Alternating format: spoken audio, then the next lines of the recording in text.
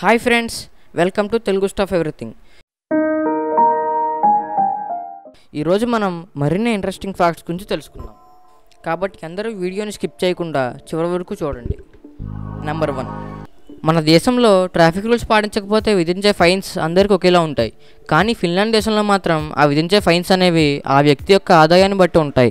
2002లో Nokia కంపెనీలో డైరెక్టర్గా పనిచేసే ఆన్సీ వాంజోకి అనే వ్యక్తి తన హార్లీ డేవిడ్సన్ బైక్ మీద గంటకి 50 కిలోమీటర్ల వేగంతో వెళ్ళవలసిన ప్రదేశంలో 75 కిలోమీటర్ల వేగంతో వెళ్ళినందుకు అతనికి ఏకంగా $103,600 ఫైన్ విధించారట. అంటే మన రూపాయల్లో సుమారుగా 75 లక్షల రూపాయలు అన్నమాట. నెంబర్ 2, మన బ్రెయిన్లో ఒక స్క్రీన్ అంత భాగం తీసుకుంటే ఆ చిన్న భాగంలో 1,00,000కు పైగా న్యూరాన్లు, వాటి మధ్య 100 కోట్ల కనెక్షన్లు ఉంటాయి. నెంబర్ 3, కెనడాలో క్వాడ్రిగాసిఎక్స్ అనే క్రిప్టోకరెన్సీ ఎక్స్చేంజ్ కంపెనీ ఉండేది. దీనిలో మనం డాలర్స్ పే చేసి బిట్ కాయిన్స్, ఎథీరియం, రిపిల్ వంటి క్రిప్టోకరెన్సీస్ని కొని దాచుకోవచ్చు అన్నమాట. గెరాల్డ్ కాటన్ అనే వ్యక్తి ఈ కంపెనీని స్టార్ట్ చేశాడు. అతి కొద్ది కాలంలోనే ఈ కంపెనీ కెనడాలోని అతిపెద్ద క్రిప్టోకరెన్సీ ఎక్స్చేంజ్ కంపెనీగా మారింది. దాంతో ఎంతోమంది సుమారుగా $190 మిలియన్ విలువైన క్రిప్టోకరెన్సీస్ని ఆ కంపెనీలో దాచుకున్నారు. అయితే ఈ కంపెనీకి ఒక ఆఫీస్ కూడా ఉండేది కాదు. ఇతను ఆ బిజినెస్ మొత్తాన్ని తన ల్యాప్టాప్ నుండి నడిపేవాడు. ఆ సిస్టమ్ పాస్వర్డ్ కేవలం తనకు తప్ప ఇంకెవరికీ తెలియదు. ఈ అమౌంట్ అంతా కూడా ఆ సిస్టంలోని హార్డ్ డ్రైవ్లో కోల్డ్ వాలెట్లో స్టోర్ అయి ఉండేది. కోల్డ్ వాలెట్ అనేది ఇంటర్నెట్కి కనెక్ట్ అయి ఉండదు. కాబట్టి హ్యాకర్స్ హ్యాక్ చేయడానికి వీలవకుండా సేఫ్గా ఉండడానికి అతను అలా సెట్ చేసుకున్నాడు. అయితే 2018లో కాటన్ ఇండియాకి వచ్చినప్పుడు అనారోగ్యం కారణంగా చనిపోయాడు. ఆ ల్యాప్టాప్ పాస్వర్డ్ తనకు తప్ప ఇంకెవరికి తెలియకపోవడంతో ఆ పాస్వర్డ్ అనేది ఒక మిస్టరీగానే మిగిలిపోయింది. దాంతో సుమారుగా 150,000 మందికి పైగా చెందిన $190 మిలియన్, అంటే మన రూపాయల్లో 1,300 కోట్ల రూపాయలు ఆ కంప్యూటర్లో లాక్ అయిపోయాయి. గవర్నమెంట్ ఆ ల్యాప్టాప్ని ఓపెన్ చేయడానికి కొంతమంది ఎక్స్పర్ట్స్ని హైర్ చేసుకుంది. కానీ ఎవరూ ఆ లాక్ని ఓపెన్ చేయలేకపోతున్నారు. అయితే కొంతమంది మాత్రం కావాలనే చనిపోయినట్టు ఆధారాలను పుట్టించి ఆ డబ్బులు మొత్తం దోచేయడానికి నాటకం ఆడి ఉంటాడని ఆరోపిస్తున్నారు. నెంబర్ 4, మన శరీరంలో ఉండే ప్రతి అవయవం, జుట్టు, చర్మం, జీన్స్, విటమిన్స్, బ్లడ్, కెమికల్స్ ఇవన్నీ కలిపితే ఎంత కాస్ట్ ఉంటుందో తెలుసా? $45 మిలియన్, అంటే సుమారుగా 322 కోట్ల రూపాయలు. అంటే మన శరీరం ఎంత విలువైందో తెలుసుకోండి. నెంబర్ 5, హిట్లర్కి జూయిష్ ప్రజలంటే నచ్చేది కాదు. హోలోకాస్ట్ పేరుతో కొన్ని లక్షల మందిని చంపించేశాడు.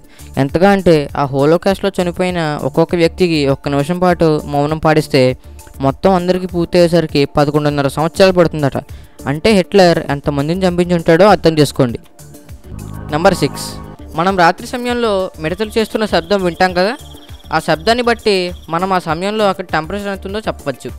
దీన్ని కనుక్కోవడానికి చాలా ఫార్ములాస్ ఉన్నాయి.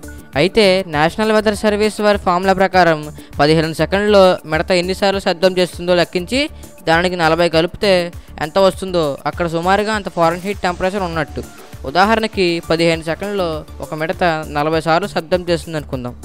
ఆ 40కి 40 కలిపితే 80, అంటే ఆ సమయంలో సుమారుగా ఉష్ణోగ్రత 80 డిగ్రీల ఫారెన్హీట్ ఉందని అర్థం.